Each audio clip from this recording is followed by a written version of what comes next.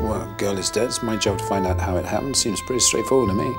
The case is being investigated by a man called Detective Chief Superintendent Foyle. He's not the provincial policeman you expected. He won't leave this alone. I'm telling you, he's dangerous. World War, people die in the strangest circumstances, even heroes. Necessities of war, Mr. Foyle, in which there is no morality. An explosion last night, sir. A warden got caught in the blast.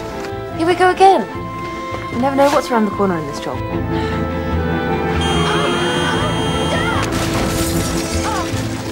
are hundreds of ways to kill a man, and we know them all. I didn't kill him.